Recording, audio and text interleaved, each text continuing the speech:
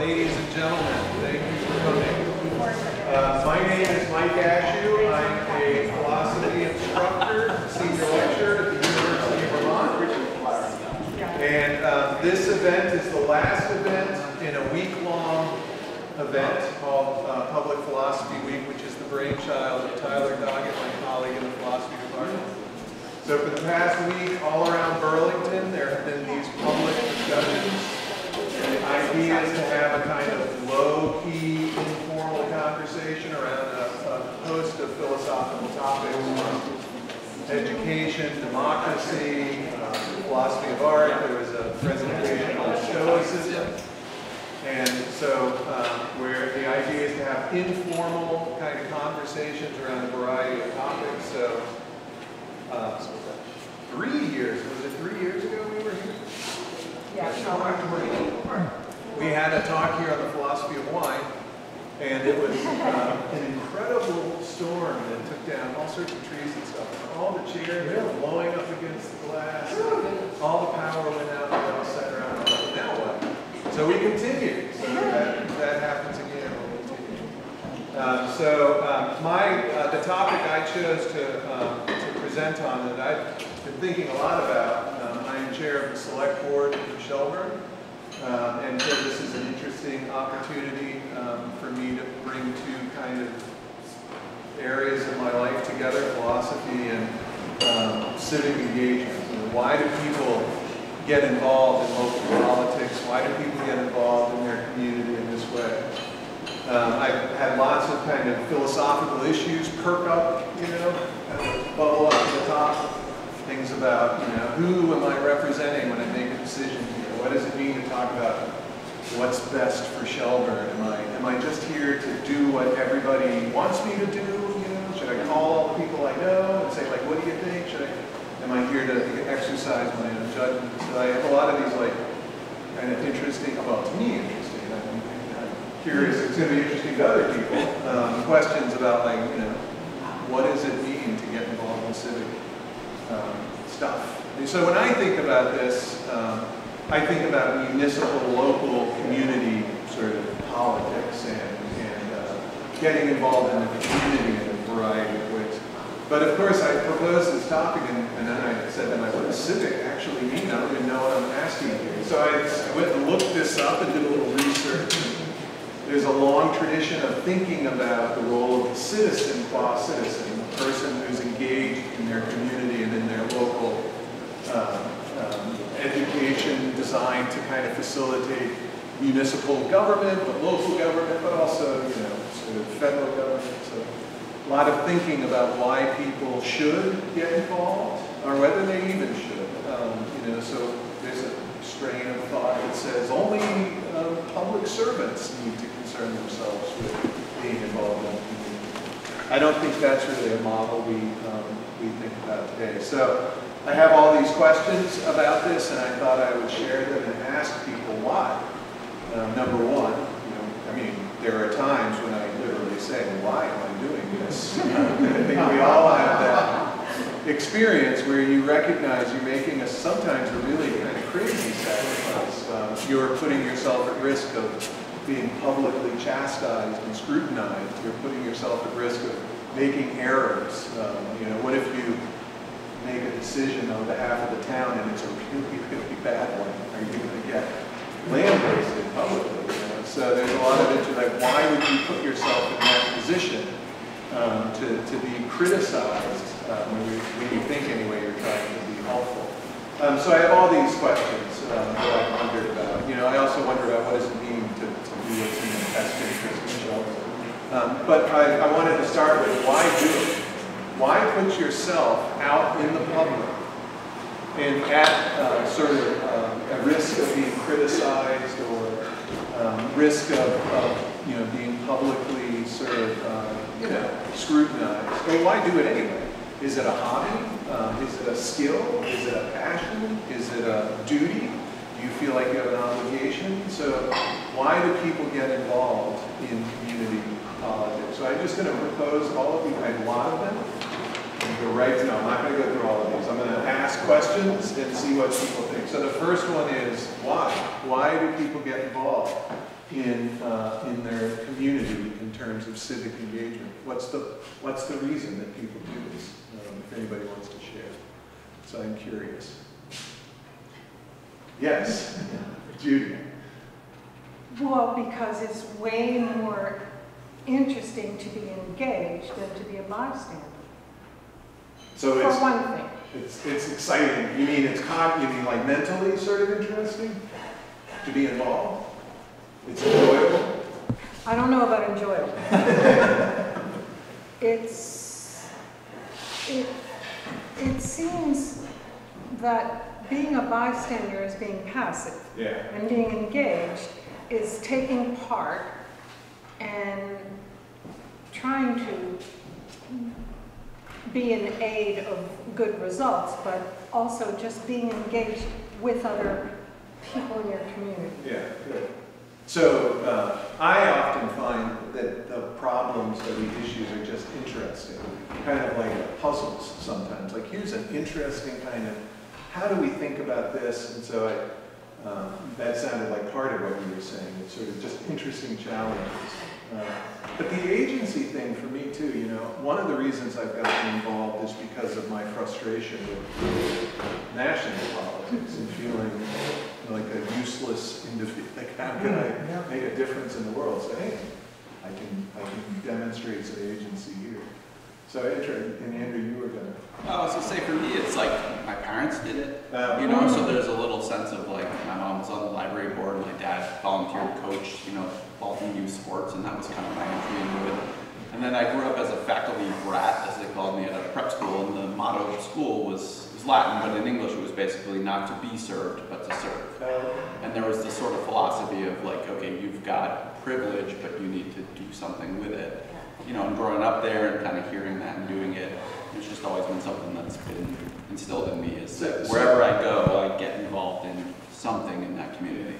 Is it, one of the things I was looking at in the history is this notion that it's a duty of a citizen to involve themselves in local governance in some way. Is that how you feel? Yeah, and I would echo what Judy said, right? I'd much rather be an active participant than sit on the sidelines and bitch and moan. Yeah. Like as a coach in sports, you see all these people sitting on the sidelines yelling at the refs, yelling at the coaches. It's like, hey, we need refs, you want to volunteer. Right. You know, so it's that same idea of like, I'm putting my money where my mouth is, and I'm going to jump in there versus sit and complain. That's a cowardly role, I think. Are you not going to be complaining? Is that what you're saying? Well, I mean, like, I've just learned that in terms of when I coach or when I'm a parent, you know, it doesn't add any value, you know, so you can figure out ways to add value. And so for me, in terms of volunteering, that's it. Yeah. It seems like there's so many ways to answer this question. I mean, I think sometimes it's a passion around a particular issue that you want to help affect change.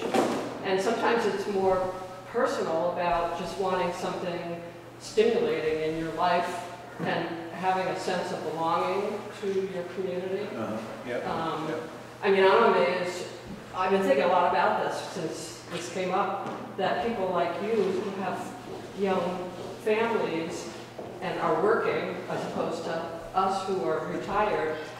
I was so wrapped up in my work during the time I was I had very little time for other things. So when retirement came around, it was like, okay, so now I have time. Yeah. What are the things I want to do? Yeah.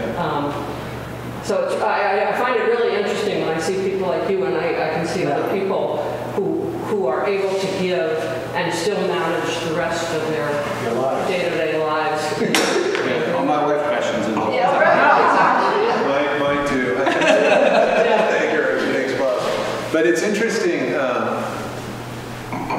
I mean, that is an issue that, you know, it tends to be a sort of thing that people with leisure time are capable of doing. But then you get a natural shift in the representation of the people you're supposed to be representing, right? And so it's kind of interesting. One of the things I'm interested about, so I always encourage everybody should get involved, particularly in a town like this where there's just a lot of opportunities, not even municipally, but just in all sorts of civic ways, the Rotary Club, the various civic organizations. So I encourage everybody, but part of me wonders, like, maybe it's really not for everybody. There are some people that don't necessarily bring good skill sets. So in the history of thinking about this, there was sort of the public servant, the person who dedicated their time and their efforts to their community. I don't think we think that today. I think we think everybody should be involved, regardless. But then the question is, like, you know, not everybody. I mean, I don't know what to say about it. I don't want to say to everybody, if I went down the list of all the people in Chilton and said, you, like, then we'd have everybody doing everything, which would be great in a way. But I don't think it is for everybody. I think that there are people who are drawn to it. I think there are people who are better at it than others.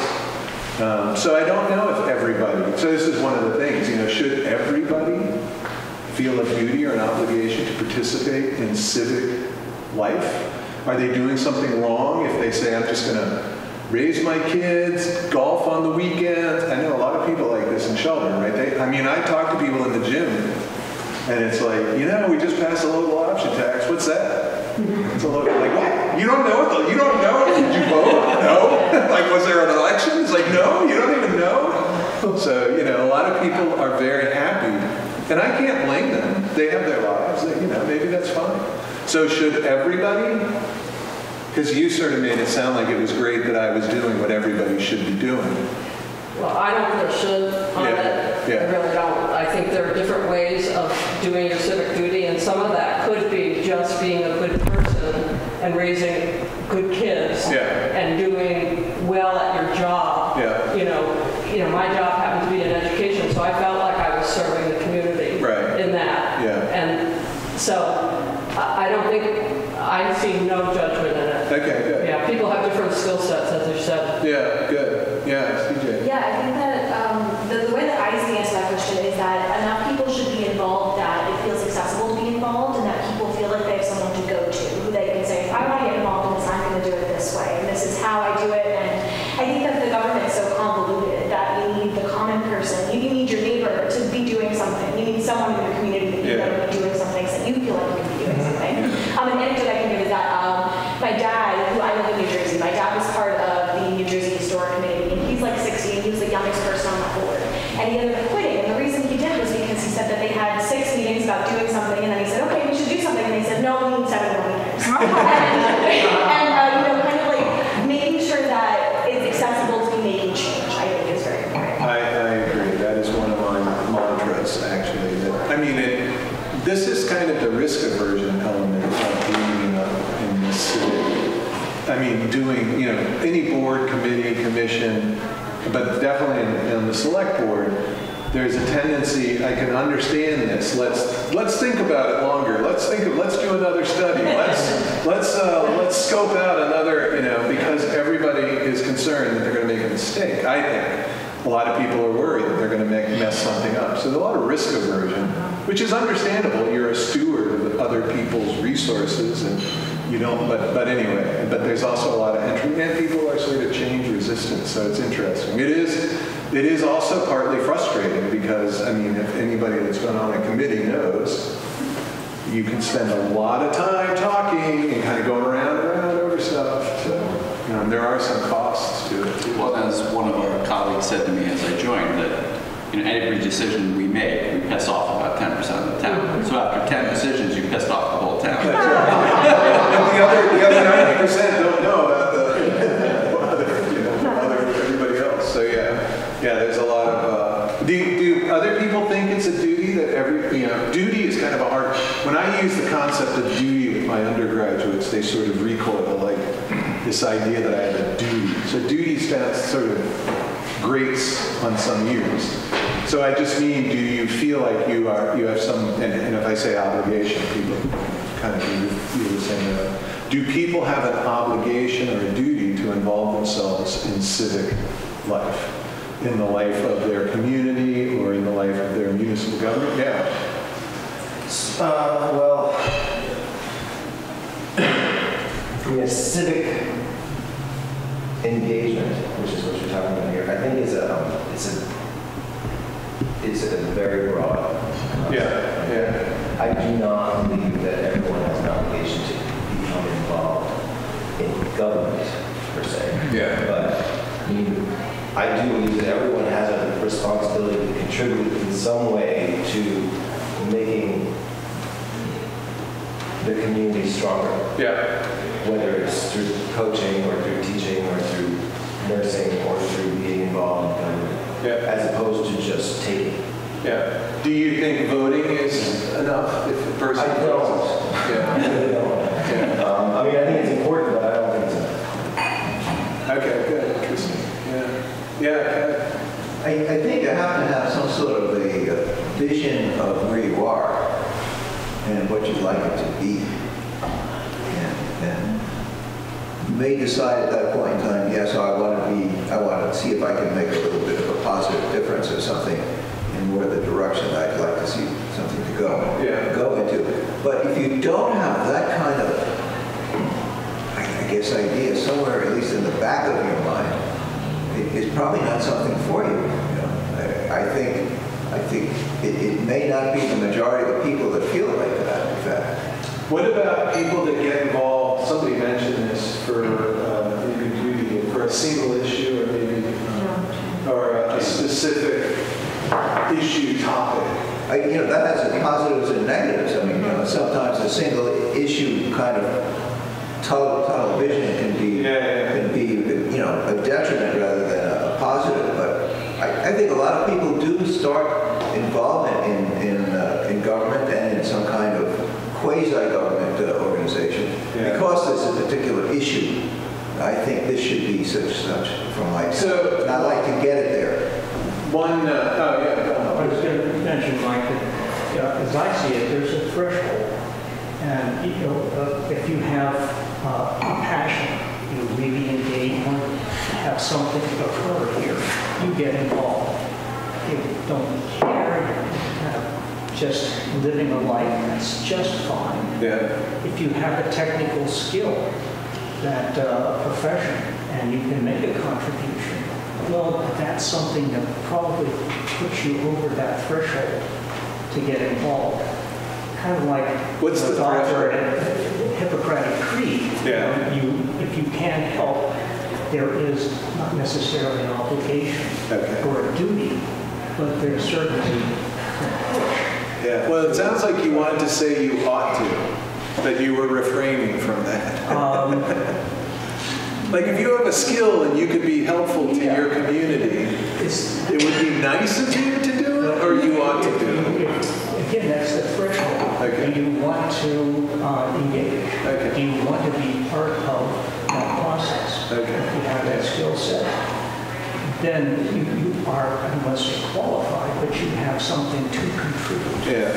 And I think that's one of the motivators to get over that threshold of, kind of not wanting to engage. Because as you mentioned at the outset, there's risk in that. Yeah. Yes.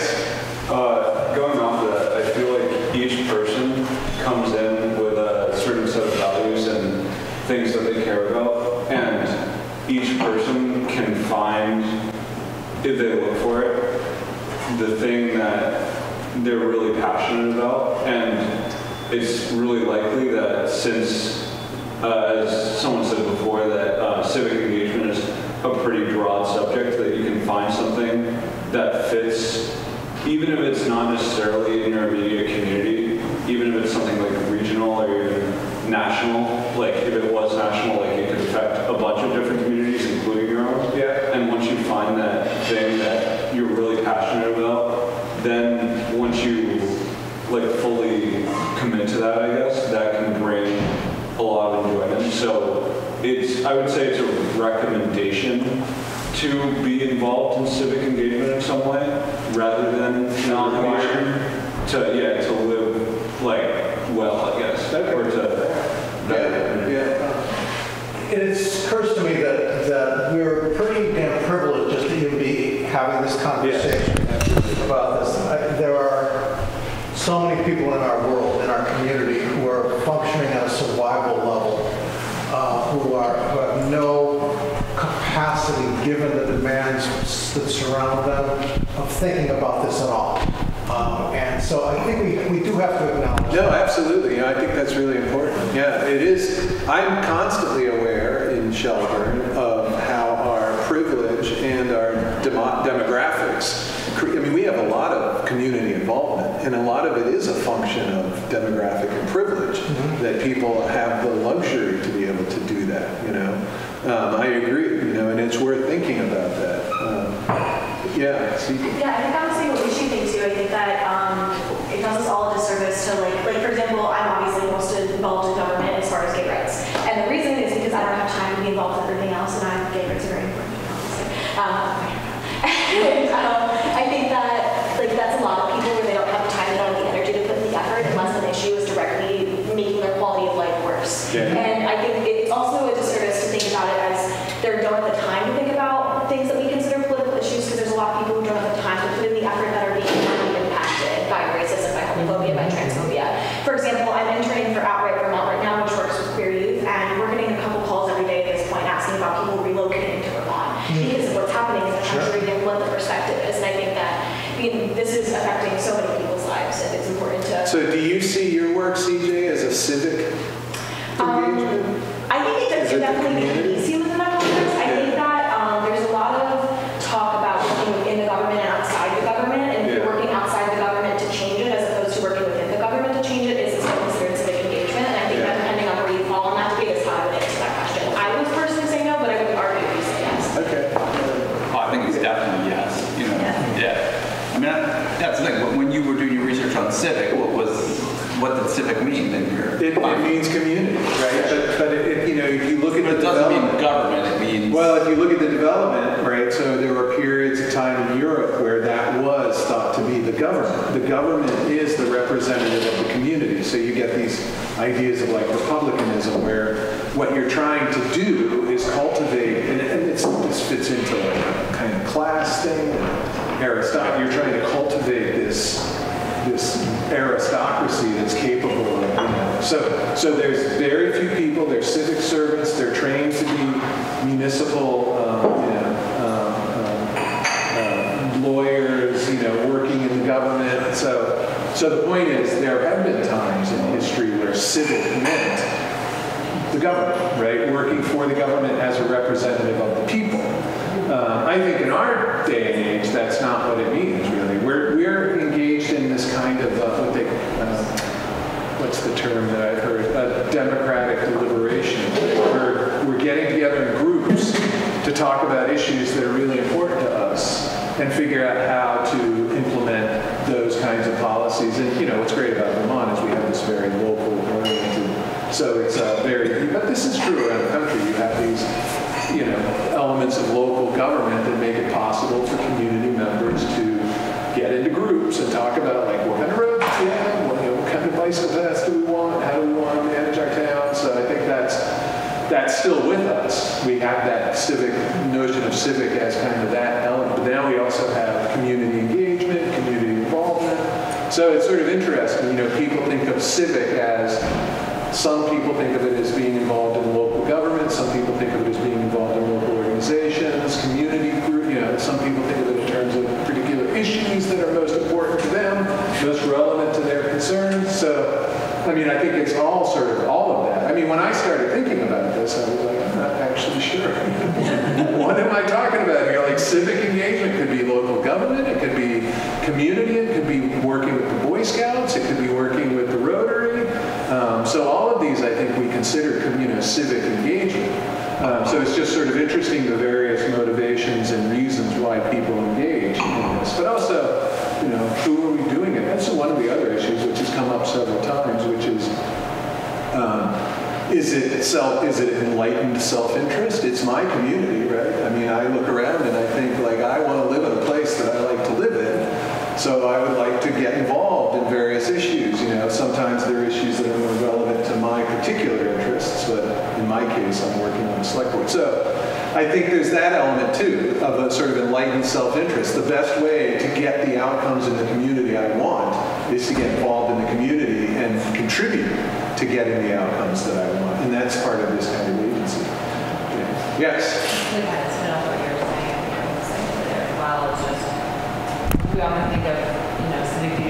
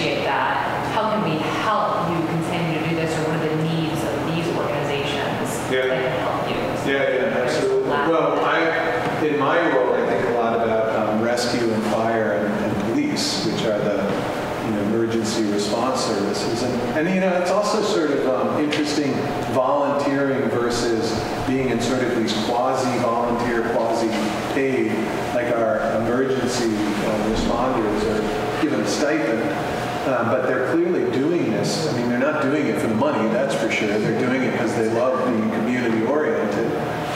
So, that's interesting too, when you get these groups of people who, our chief of our our rescue department, Jacob Leopold, is like incredibly committed to providing the best emergency response services he can. It's sort of like clearly like a motivation for him to be this community type of oriented person. So, and then trying to figure out how to draw on that and draw those. Yeah, Lee, sorry. No, this is great. So I'm thinking there are many ways to participate in the community, and I think it's participation more than serving. That's crucial. The people who are elected, you clearly are serving. And the people who serve on committees are serving. To me, what's most important is for everyone in the community to feel I'm part of this community, and I have an obligation as part of this community to participate. Participating in many ways, but for what? Which includes being informed about what's going on around you and what the issues are, and learning about it, and whether you weigh in or not. If you're happy, fine. If not, but if you're not informed and you're only thinking about, I'll just let them do their things, but before you know it, it's going to hit me, and it's going to hit my neighborhood, and across the street from me, there's going to be something that I didn't know could happen, even though if they participated early on, they would have known. Yeah. And so how do you get people to participate? How do you get people to vote? At town meeting, 20% of the people voted. Yeah. 20%. Now, that's not community involvement, community participation, community engagement. And how we, and the select board can't do this on its own, how the community can somehow understand if I'm not involved, I can't complain.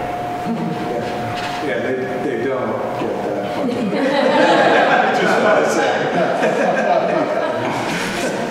The way that I see it is I think that we're kind of doing this in the wrong order. I think that what's way more important is the feeling that we all know our neighbors, that we're all kind of in this place of togetherness, that we're all kind of aware of each other, and I think with that, the civic engagement will come. I think that if, you know your four neighbors and they're having a conversation about town meeting day, you're going to go to town meeting day because they'll carpool with you, and then you can have a conversation in the car. And I think that the human connection is the first layer, is that we don't have generally, and in America, I can't speak for Shelburne and Burlington, but I don't think I've had this in Burlington either. I don't think there's a base of community engagement that we have that would make civic engagement rise exponentially. I appreciate that thought a lot, but I'm going to push back in a kind of odd way. One of the interesting things I have discovered when I kind of get engaged in town affairs is that I have a common interest with people who I might not even under normal circumstances like very much. I realize that we have some common concern that we can kind of work on together. And it turns out I don't need to like them or feel emotionally connected to them or feel like we're in the same, I don't want to be sounding, I'm not saying it in a mean way. This is a person that if we were at a bar drinking, our politics would be exactly the opposite. Our view on social issues would be totally different. But for some reason, when we're talking about this bike path, we can talk together and kind of figure. So I was going to talk about Rousseau, because this is one of Rousseau's ideas, is that when you engage in, Rousseau was a political philosopher, a French political philosopher, so he said, sort of a founding figure of a lot of liberal democratic ideas. He says when you engage in common rational interest with community members, that's when you realize that what connects us all is this kind of respect. And it's respect for you recognize in other people, you're a rational person who wants good things to happen in your life the way I want to have in my life, so let's kind of work together to make this happen together. And so it's this kind of enlightened, rational self-interest view that we get together in community to work on things because we see it in our best interest, but we also see it as in the interest of everybody, that we realize we're all sort of engaged in this collective project to make a better community. So it's not like you have a familial relationship, a close, affectionate relationship. What you have is like this relationship of respect, of the rational agents kind of figuring out, like, how can I make my community better? Yeah. I feel like a lot of obligation in the civic sense comes from like reciprocity, so you're getting something out of the community, and so you have an obligation to contribute to it in some way. But I think there are a lot of people who don't have that like two-way relationship with the society that they're part of. And so then I wonder, do people who aren't being served in a society have an obligation? Yeah, good question. Yeah.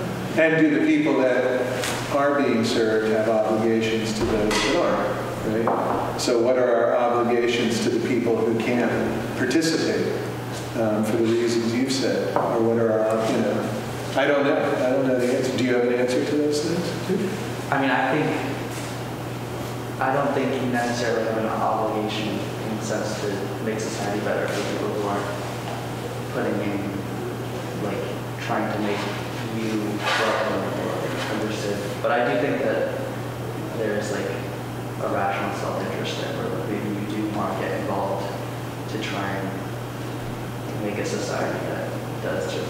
Yeah. Do you think but I can't tell if you think you ought to, or if it would just be nice if you did, if you had the time and the ability. I mean, I don't think there's any obligation there. Okay. Is that I would say oftentimes the best change comes from those who are outsiders and fight to become insiders, right? So if you don't feel like you have an obligation, you're never going to get it, whether it's civil rights, gay rights, people that are othered, then fight their way in. So I think feel like you're fighting your way in because you feel you have an obligation to other people who aren't being served. But I feel like in the case, or you see that your society is imperfect and you want to make it better. Yeah, but I feel like then it's still an obligation to people who like maybe are in the same position as you. Yeah. Not necessarily an obligation to society as a whole. Really? You don't think you have an obligation to society as a whole? When I say that, I think when I see people who aren't being served by the government, I feel like I have a civic duty to talk to them about why they're not served by the government and have conversations with them about how they feel that they need to, like, what is the structural change that would make them feel represented. And because I think if we elected an entire Black Congress, I would argue that maybe with the structure of the United States, Black people still would feel represented in this government. And I think that we have it's necessary for us to talk to people who aren't being structurally represented and ask them and why don't they feel structurally represented. So you're talking about justice, right? And achieving justice in your community. I think that's definitely one of the things that we should be doing, right? Ensuring a just and a fair community where people are treated fairly. But I'm also wondering whether it's not just talking to them about how they're not being served, but inviting them in ways, like making room for them to participate. Yeah. Because I don't think there's always that avenue for people or that they even know how to come in. Right. Like I've been on some boards who purposely want representation from the people that they're serving. And so that's a very concerted effort to say, we need to make space and we need to actually invite and hold some hands and bring people in. Yeah, absolutely, yeah. I was thinking what you said was that, and what CJ said was that. Could you speak up? I'm sorry, really. Yeah, I'm just spinning off of what you both just said, what CJ said and what you said over there is that, and I think I was kind of touching on that earlier, was that we have this, it's almost like a judgment of that you're not participating. But if you are within a framework that isn't getting served, or you are working so hard to just make your ends, meet and get your life to be a place where you can eat and you can sleep and shelter, you aren't engaging in the community because you don't have the bandwidth to do that. And it's the people that do have that bandwidth to come to them. Like, you can't say that they're not participating because they are. Right. So how do you reach out and make sure that they are having a voice, that they that they are having their needs met, even if that means as a community member that you say, oh, come and watch your children so you can come this time that you need it, or I will cook your dinner for you. I mean, these are simple ways that you can engage in your community as well to make sure that those people that don't have the resources, the time, or the benefits to attend can. So this made me think of, there's this philosopher named W.D. Ross. This is a concept people are probably familiar with. He imagines our sort of who we are most obligated to, or who we ought to be concerned most about, as kind of series of concentric circles. So you have your family, your immediate family, then maybe your neighbor, cousins, distant family, then maybe your neighbors, then maybe your community, and then sort of your nation. And then you could think like, yeah, if you have a lot, if you don't have limited time, you got to hit the inside circles and sort of work your way out, right? Once you care for the people closest to you, you care for the, then you can kind of start working your way out. Do you think that's true? So if you have limited time, should you dole out your time? I mean, if you're really swamped and you're trying to keep bread on the table, should you give 10 minutes a month? Because or should you say, no, I got to deal with my family, my kids, my relatives, the people that are closest to me. I think that they don't even have the opportunity to work on their inner circle in that same way, to push it out with the further needs of how their community can serve their circle, because they don't have the bandwidth. Yeah, right. So they need help. Yeah, so they need help. Like, they don't even have that same vision because they're just created with their own. You can't even look outside that. Yeah, thanks. Yeah, Gail. Yeah, I think it's a matter of engagement. And for myself, I've always found myself somewhere because I was already there, thinking about what's important to me to see better in the world or whatever. And so when I worked at UVM and I worked with students who were in service learning, I used to say, I've had a horizontal career ladder, because even in my career, I would move from thing to thing because I was already there. And sometimes I got jobs because I was invited to take a job that I didn't know was happening. And what I've ended up spending most of my last years on recently all began because when I was pretty young, I read a book called Reading the Woods. And it helped me understand the environment in some way, even though I had no background in that. But I've always sort of had this internal sense of doing something that seemed like it was important. And I don't know that it was necessarily important to me, but it just aroused a passion to be engaged in that particular thing. In environmental issues? Not necessarily that. I mean, at one point, Khrushchev was banging his shoe on the table at the UN, and I said, we got to learn to talk to each other. So I studied Russia. It just was a cyclical thing, but it's always brought me to a place where I was passionate about what I was doing. And sometimes that led to another passion. Yeah. But are you saying this was often civic-minded, and your passions brought you to issues that were important to you in the community? I think they came at different times, depending on where I was in my life. And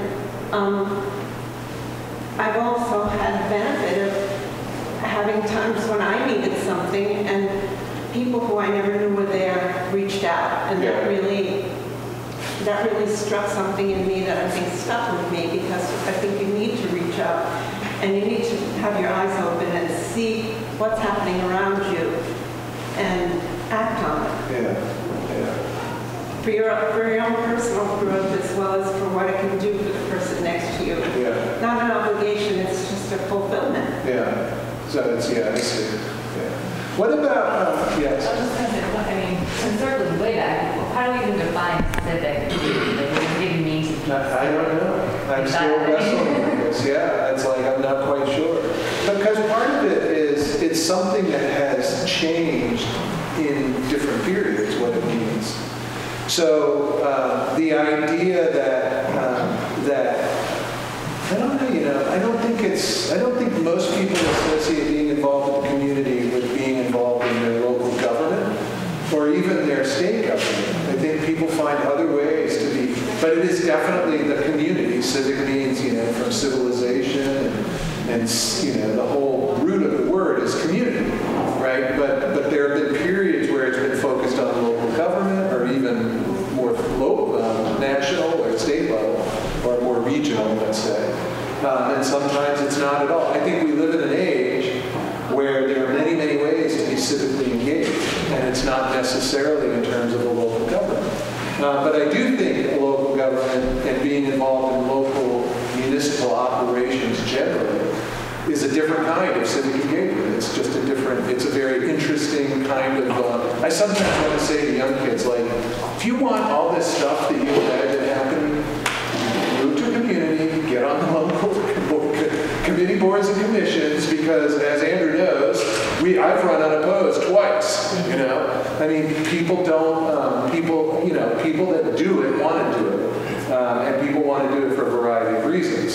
So, I don't think it is, and then people have all their other sort of civic goals and things they want to do. So I just think it's a different kind of involvement in the community. It's not what it used to be. I think that's partly sort of the moment we're in. I think there's been a real decline in interest in local government, but it's also that there's all these other competing forms in which you can be involved in your community, and people enjoy those too. So yeah, I don't really know what to make of it. Yeah, too.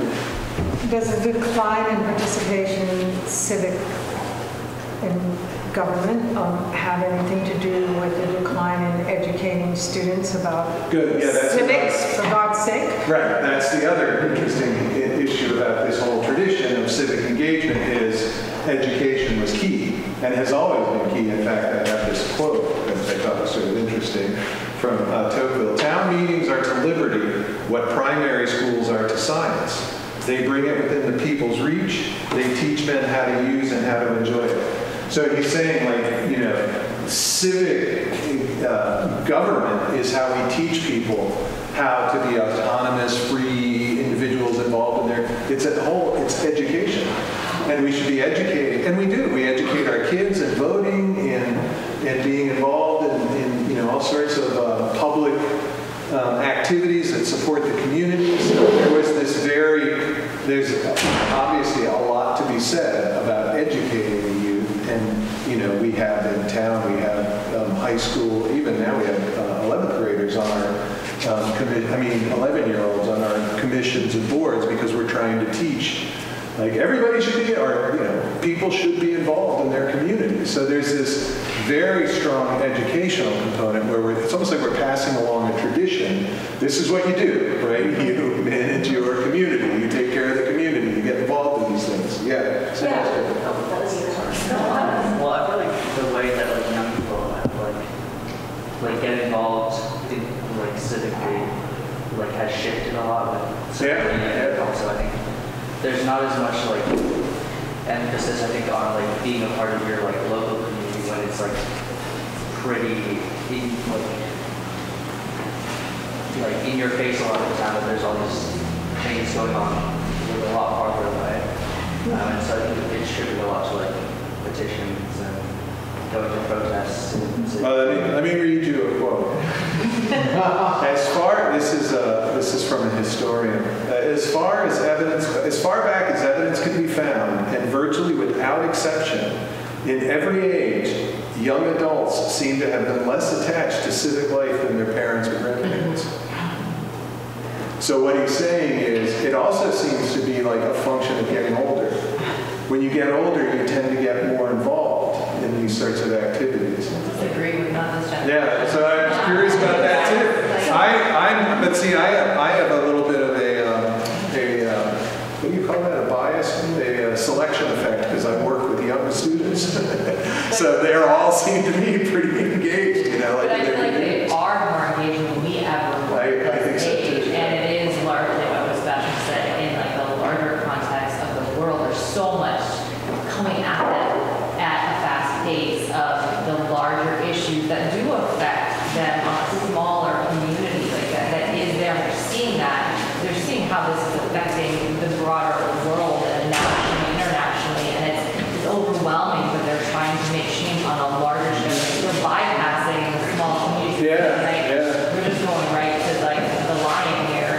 or it's a different ethos or a different attitude about, you know, like I agree, there are big issues that the young, you know, your age group are dealing with. Yeah. And I don't remember, I remember the first war in Iraq and coming sort of, I remember the Contra, I remember some political events, but they were sort of like that. Yeah. You know, so I do think the culture has changed and the way that people engage has changed. Well, the world is smaller too now. Yeah. With, you know, And engaging It's through smaller media. and it's harder to become engaged in it because it's so big. right, Yeah. yeah. There's really, I think, a loss of civic participation, which resonates, I think, deeply at the local level. It's very problematic. I've taught government for decades, so I'm sort of familiar with teaching to high school students.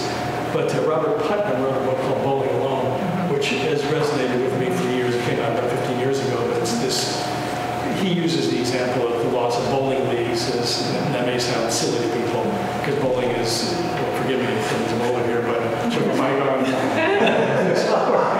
They eliminated the bowling alley. I just heard about this form of bowling in Boston, like these thin pins. Yeah. So now I've got, someone said right down in Boston. But the premise is that really this civic participation has really faded away in the United States. And you know, within town politics, I think that's very powerful. People don't, I mean, Gail's the exemplar of 25 years on the Natural Resource Committee, of someone staying with the committee and working with it for those years. But there's very few people. I look at all the people that moved into my area on Stonegate Lane, and none of the new people really have any interest or concern necessarily with local politics. It's discouraging to me, but that's sort of the way that it is. So I can't necessarily reconstruct Putnam's conclusions here, but that book has really stayed with me. So do you think all of these people should be more involved? At least more interested. Yeah. They're not more involved. To even discuss it, you know, you talk about recent tax changes. People just aren't aware of whether it's one of those issues along the way. And it's not a lack of education for a lot of them, right? They should know, they just choose not to. Yeah. That's what's disappointing, where I'm always like, you know, I assume they know and they don't. Go ahead, Gail. Gail's been trying to. Go ahead. And CJ. I was thinking back to what Judy said about education, and I remember in high school having these discussions in civics class, which we don't teach much anymore. I mean, these Just types of even understanding what government and community is. And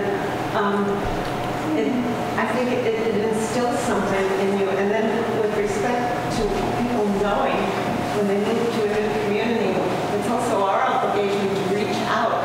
But there are so many sources to find things, and people are often looking at sources that are not local.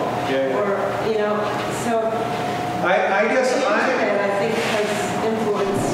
Yeah, I mean, I started off when I was on the ethics committee in Shelburne for a while, and that was during the salt shed thing, and I would get frustrated when I realized people didn't have any, I mean, that was a big issue in town. I was like, why doesn't anybody know about this? But then over time, I've gotten to the point of like, some people are into it and some people aren't. You know, some people have other things that they're doing, and it doesn't mean that they're, now, I don't know, sometimes I feel like, I do sort of agree, if you don't, I think Lee, you said this, if you're not paying attention and you don't inform yourself, you can't complain. That I agree. Like, you know, if you're angry or frustrated about something that happens in your community, but you weren't paying attention and involving yourself in your community, then the answer is get involved in your community. Or if you weren't paying attention and then you get angry. Yeah. CJ, you are going to. I'll start. So my sister, she just turned 18. She voted this summer for the first time, and she wrote herself in for a position that didn't have someone, and her voting herself in got herself elected because no one else had at all voted for anybody, and I think that's for my 18-year-old, who then promptly decided not to the position because she was going to college in Santa Barbara. But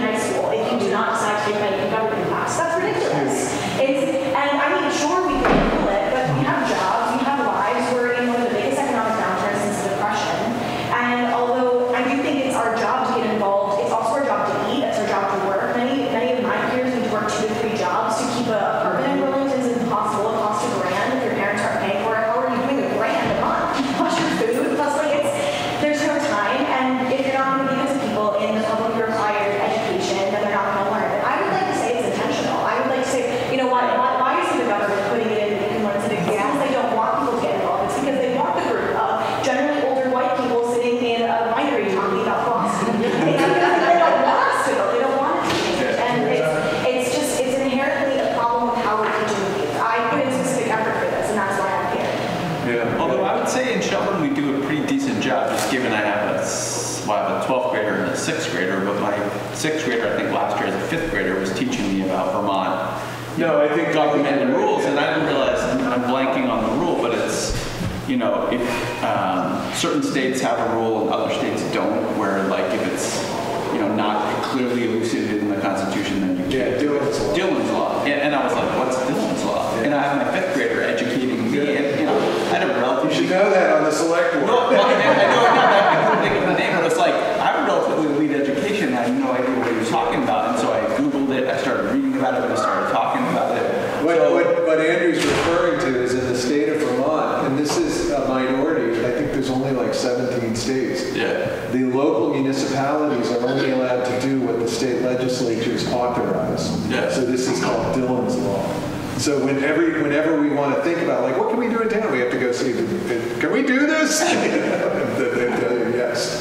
And we have to reauthorize our charter potentially, change things, which the legislature has to approve for us to do in our own town. And so part of me was like, excuse my language, but that's fucking crazy. You know, that like there's these states where the towns have less control over what they do locally than what the state legislature tells them they can do. So I was trying to figure out how we can overrule Dillon's law here in Vermont. Yeah, let's get rid of this.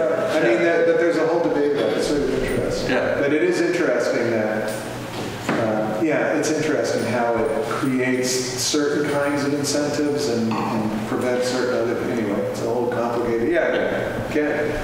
There was a discussion about, are young people today more or less engaged? And I think the votes aren't in on that. I think it's confusing. But if you look at today, all of us, in a sense, are disempowered by what's sort of happening with the nationalization of everything. Like the local car dealer used to be owned by someone that was living in this region. That doesn't happen anymore. Numerous local businesses, the hardware stores used to be independent. They're now all regional or national. Almost any commercial item that we sort of bump up against today is controlled by someone invisible to us someplace else. Yeah. And the other opposite to that is all of a sudden now, not all of a sudden, over the last, I guess almost a generation now, we can communicate with almost anybody in the world via the wonderful / frightening communication systems that exist. So, are we less engaged than we were before? I think in some ways we're more engaged. In other ways, I think we feel more and more helpless. Yeah, I mean, I think it's a good thing to connect to our workplace experiences. I think you're right that many people felt engaged in their community through their work. Yes. And that has definitely changed. Yeah, we don't feel like, we can work in a way that is, that we're working within our community. So our work and our civic life have separated. And now you would look for other avenues to be engaged civically. I think that is true. Yeah, CJ. Yeah, I think all of this is kind of where I circle back to community. It's like in a world where, where you go to get in a world where, that's Tom, I can go talk to him and he'll, fix my car. And I think that Shelburne could be closer to the world that I know. I think it's really cool that Vermont kids are getting more political education. I think that's so important. But you also have the opposite spectrum where, if you read the textbooks that we're writing now in Florida, they've completely written out racism. Rosa Parks just wanted to move on the bus now, according to the Florida textbooks. She just was bored and just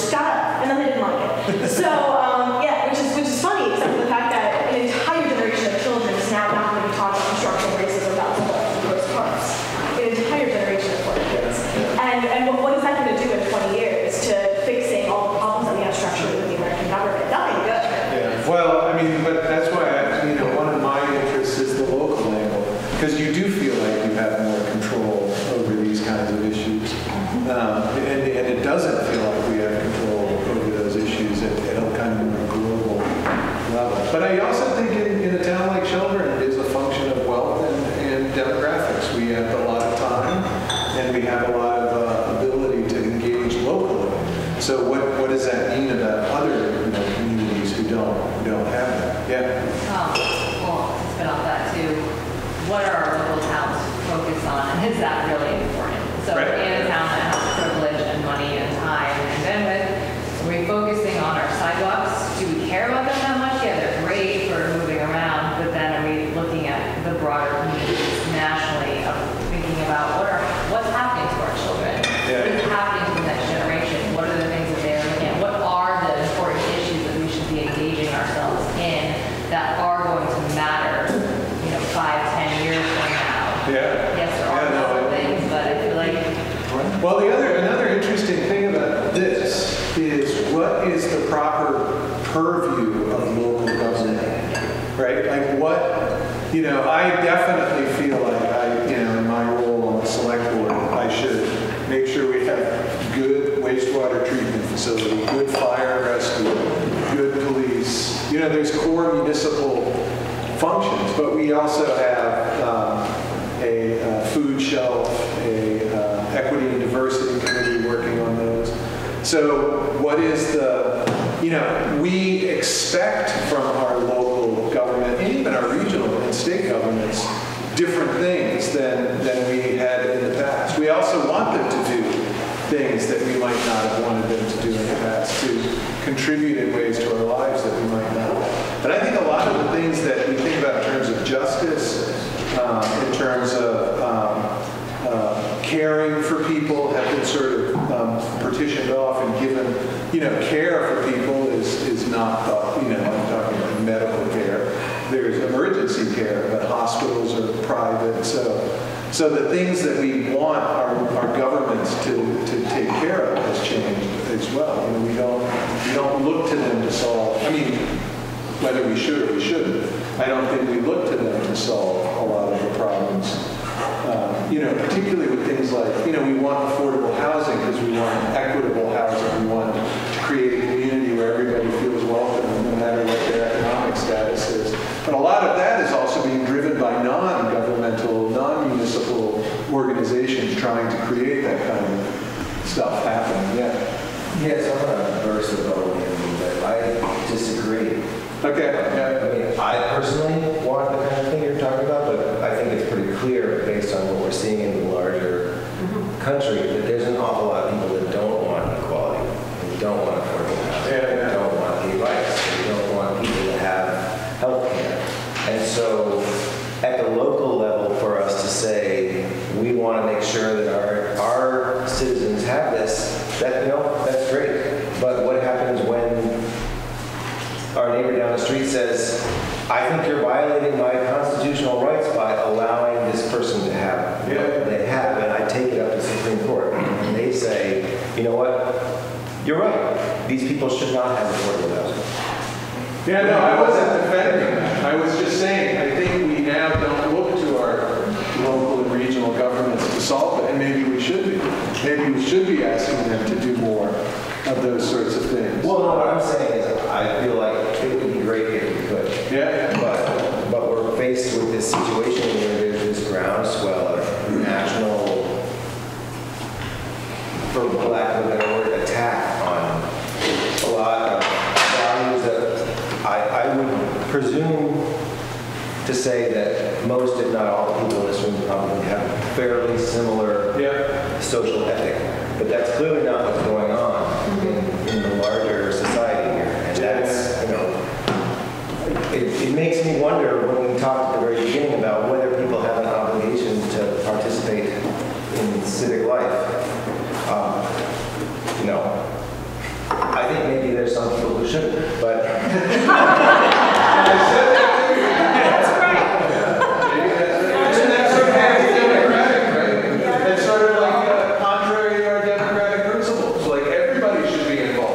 So if you're a white supremacist, you should be involved, right? But, I'm any current white supremacists in the room, I don't actually mean that. Don't be involved. So I'm saying, our democratic principle is everybody should be involved, but... Where do we draw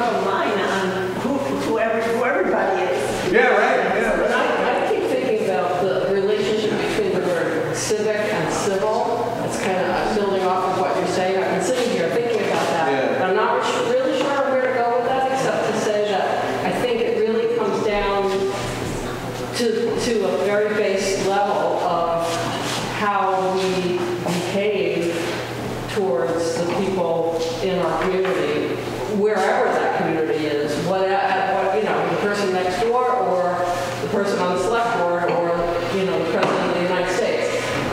We've lost civility, and I think, I don't know, I'm just going to leave it. No, I agree. I agree I think that's a really challenging, I didn't even bring this up because one of the issues is who counts, right? Who's in your civic circle?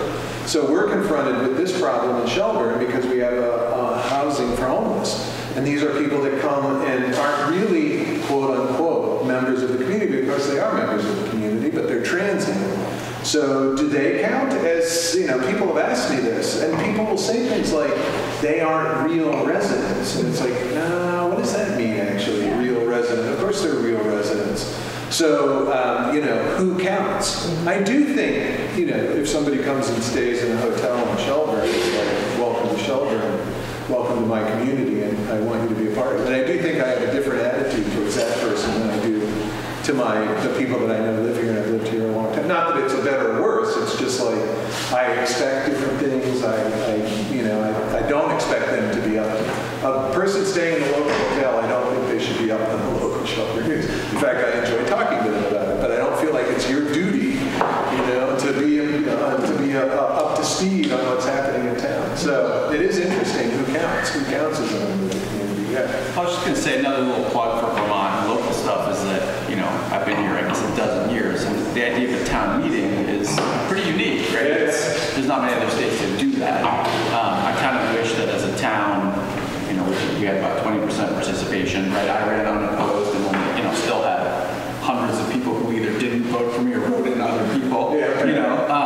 But it was sort of disappointing at the town meeting. You know, granted it's hybrid now with Zoom, so there were lots of little disembodied squares on a screen, but you know, in terms of the kids, like I'm realizing, okay, the next couple of years I'm going to bring my youngest son to every town meeting, so he understands that this is what it's about. He can see the citizens arguing, debating, raising their voice, being involved. You know, but it's pretty unique in America to have a thing where the whole town has a night where they get together. I think one issue in Vermont is that you have, you know, November elections and then you have the town stuff in the March, and I think for people who are newer to Vermont, that's confusing. They miss that. They don't do things, you know, whether you could combine the two at the same time and have everybody involved. I don't know. I mean, I like having the two be separate, but just a plug for kind of civic participation as something that's, as far as I can tell, unique to this weird. I think the decline of the in-person town meeting has really affected engagement in Shelburne. Because when we moved here, we had a town meeting where people really came and you really got to vote on the issues and you got to vote on the ballot items and you got to vote on everything.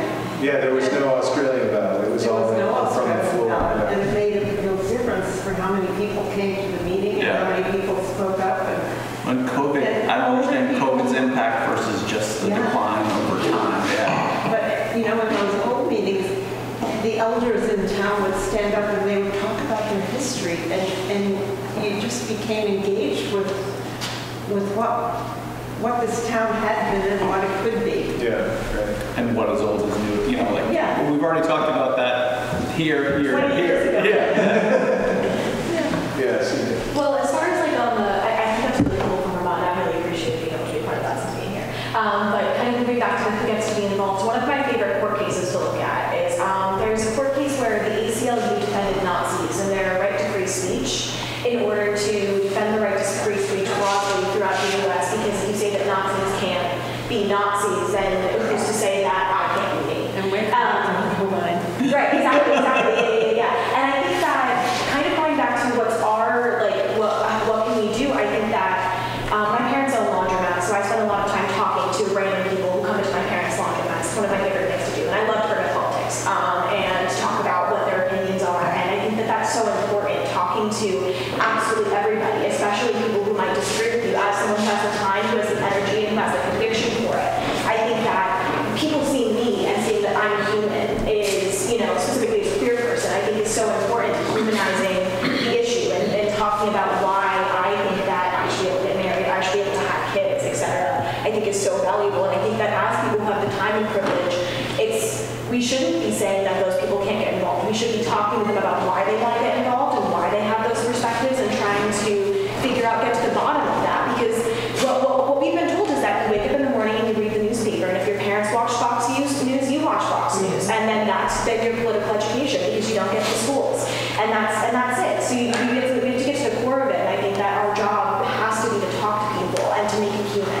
Because right now, it is on the internet, it is not human, and I think. Well, I do think what you brought up earlier also, we need to get civic education ramped up back in the schools again, and opportunities for getting young people involved, even if it's not sort of your straightforward civic education, involved in government and civic opportunities. So, yeah, no, a lot of work.